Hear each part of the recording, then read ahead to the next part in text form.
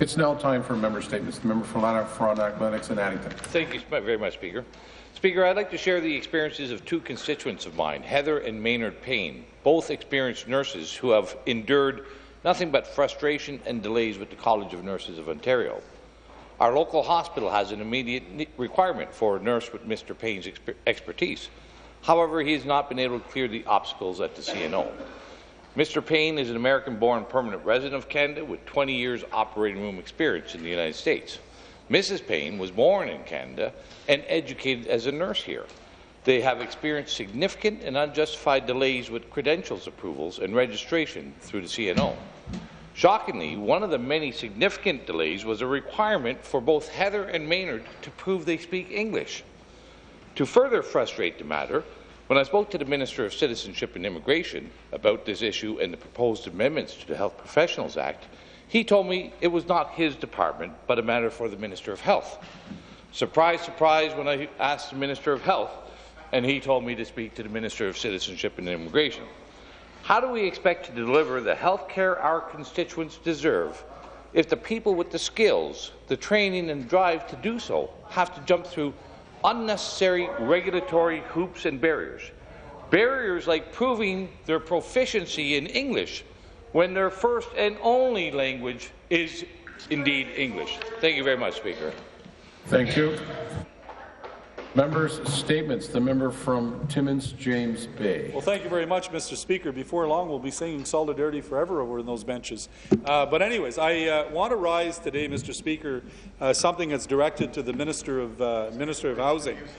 Imagine the surprise of tenants who are seniors living in Timmins and where it's called the Empire Complex at 11 Spruce Street, when they organize themselves as tenants into a tenant association to do two things. Yes, to advocate on behalf of tenants when it comes to issues in their building, but just to get together. There's 60% of the people that live in that building that are tenants, that are seniors, and they want to be able to organize themselves so that they can have a tea every now and then, enjoy each other's company, have a little bit of opportunity to socialize with other people that live in the building.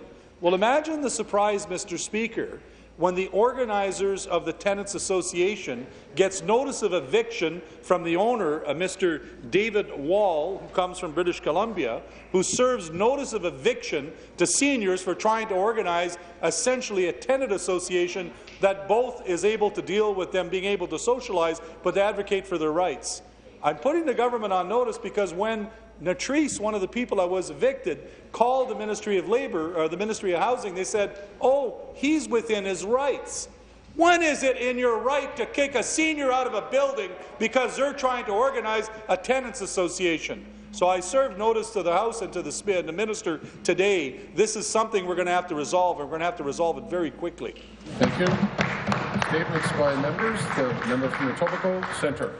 Mr. Speaker. Speaker, recently I joined constituents in my community of Etobicoke Centre in attending the 4th Annual Islington Health and Wellness Fair sponsored by the Village of Islington BIA, the Islington Golf Club, and the Etobicoke chapter of CARP. And I want to thank the organizers and sponsors for continuing this annual tradition of reaching out and supporting my constituents in Etobicoke Centre.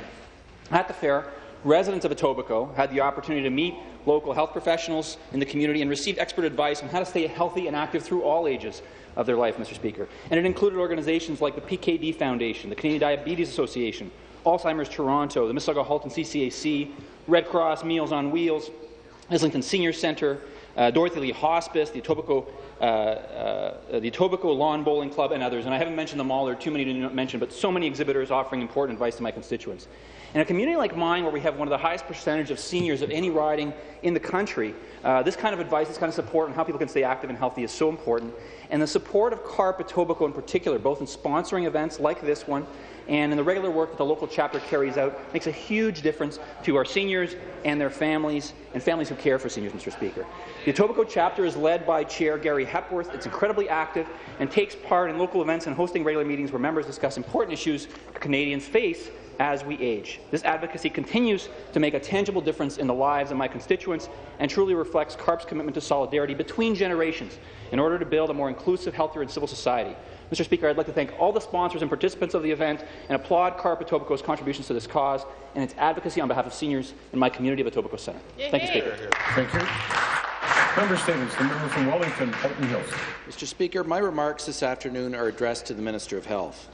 I was approached a few months ago by a constituent, Barbara Selkirk, whose mother, Marlene Shields, has been diagnosed with a stage 4 glioblastoma brain tumour.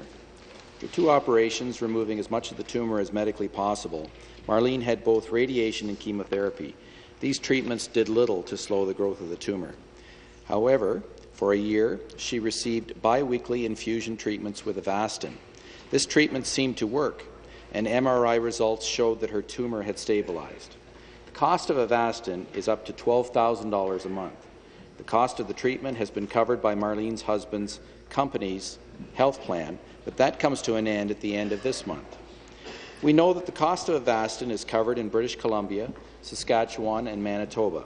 If Marlene lived in any of these provinces, she would be assured her treatment could continue. But because she lives in Ontario and the Ministry of Health says the manufacturer has not proven that Avastin works, the government will not fund it. I know that the member for Dufferin-Caledon has written the minister on behalf of Marlene as well. Time is running out. We implore the minister to personally review this matter and intervene on a compassionate basis until the manufacturer can submit additional clinical evidence that Avastin works as a treatment for this kind of cancer. Thank you very much, Mr. Speaker. Thank you. Member statements. The member from London Fanshawe. Thank you, Speaker. It is my pleasure to share with members of the Legislature details of the 9th Annual Unbound Fashion Show put on by the Fashion Design Program at Fanshawe College. Unbound, well known for its cocktail hour, catered reception, celebrity MC, fashion designer, and its New York-inspired runway features the final collections of graduating seniors in the fashion design program. Held at Museum London, this is a high-profile event, is juried by renowned Canadian fashion icons David Dixon and Franco Marabelli, amongst other fashion industry leaders. Through the fashion design program, students acquire a 3-year cooperative Ontario College Advanced Diploma, which prepares them for the ever-versatile and rapidly changing fashion industry. With this in mind, Unbound gives students the opportunity to let their talent shine and a professional venue to display their hard work. In fact, the top prize winner receives a professional portfolio, a photo shoot, and a $5,000 valued subscription to Worth Global Style Network. Speaker, I would like to congratulate the graduating class of 2015. I am very proud of the creativity, passion shown in London, Fanshawe, and I'm also pleased to share this achievement with all of you here today. Thank you. Thank you. Member statements. The member from Trinity Spadina. Thank you, Mr. Speaker. I rise today to recognize and thank school crossing guards in my riding of Trinity Spadina, the City of Toronto, and all of Ontario. Recently, the City of Toronto proclaimed April 15, 2015 as School Crossing Guard Appreciation Day, and I believe it is very important to thank the school crossing guards in my riding for their dedication and commitment to the community's safety. Thank you to the school crossing guards in Trinity Spadina. I know you don't make a lot, but you take your job very seriously.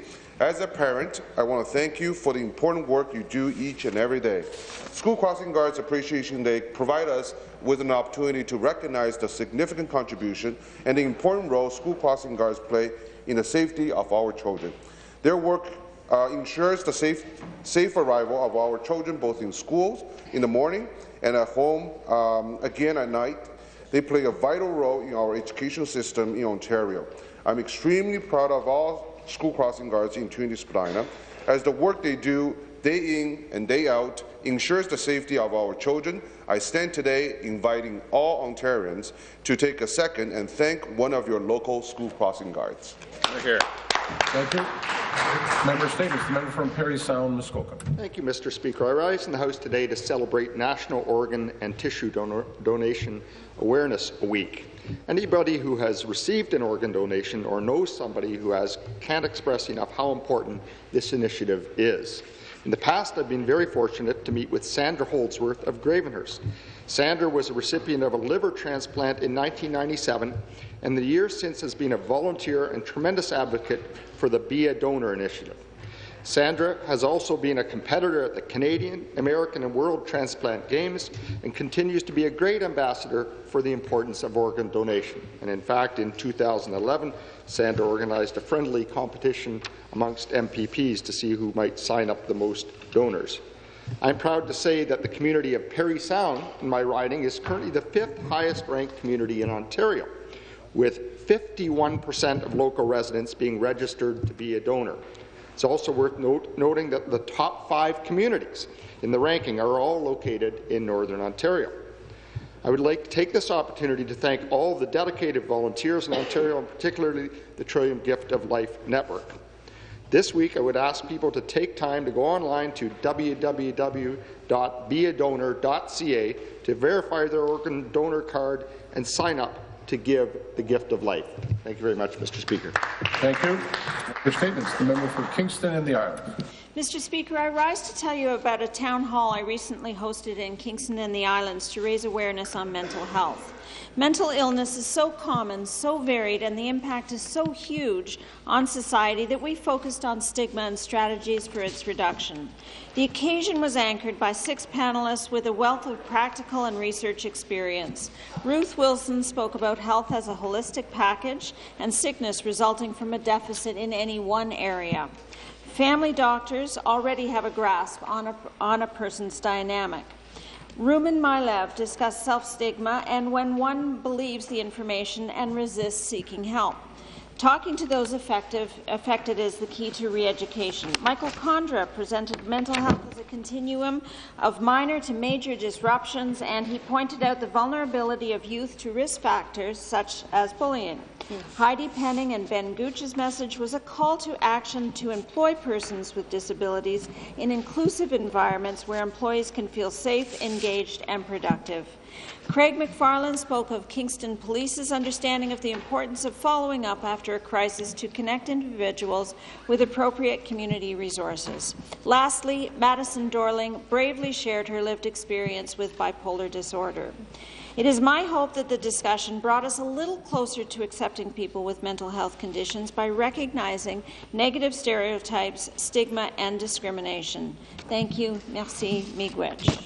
Thank you. Further member statements. The member from Glengarry, Prescott Russell. Thank you very much, Speaker. I rise today as a member of the Legislative Assembly of Ontario and on behalf of my constituents of Glengarry, Prescott Russell to congratulate and to recognize Taylor Young, a constituent in my riding who was awarded an Ontario Medal for Young Volunteers this past Monday. Established in 1998, the Ontario Medal for Young Volunteers honours youth between the ages of 15 and 24 who have given a large amount of their time to charitable or not-for-profit organizations or initiatives and who have inspired other young people to volunteer. The medals were presented by the Lieutenant Governor of Ontario. Taylor Young of Dalkey is a gifted piper and fiddler. For almost 5 years, he's been a member of the Glengarry Pipe Band, a community-based, non-for-profit ensemble volunteering his musical talents at many local community events. He has made significant contributions to the Celtic community in Glengarry County, actively encouraging other young people to embrace and promote local Celtic traditions and culture. I'm extremely proud of Taylor for being awarded this important distinction in recognition of his significant contribution and dedication to volunteer service. He is truly an exceptional young Ontarian. Again, congratulations, Taylor. Thank you, Speaker. Thank you. I'd like to thank all members for their statements. It's now time for reports by committees.